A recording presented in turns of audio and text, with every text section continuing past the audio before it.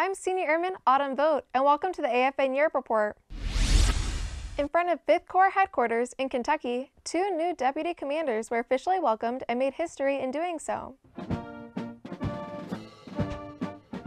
In front of friends, family, and team members, Major General Adam Yokes and Brigadier General Matthew Van Wagenen were welcomed to the team. Major General Yokes will oversee 5th Corps integration with European allies and is the second senior Polish officer since the Revolutionary War to be assigned to a U.S. military unit.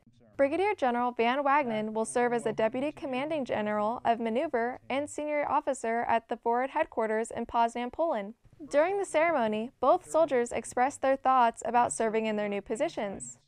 We're excited to lead the forward command post for General Kolashevsky over there, and we're most excited to embed with our allies and partners.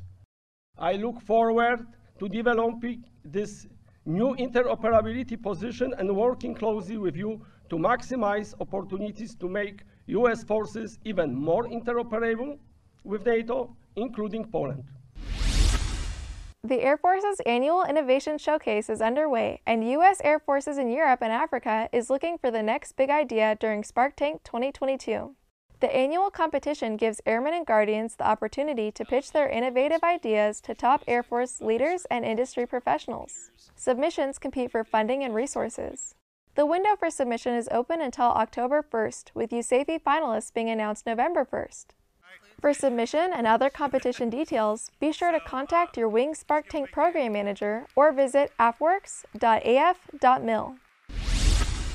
That's all for the AFN Europe Report. Thanks for watching.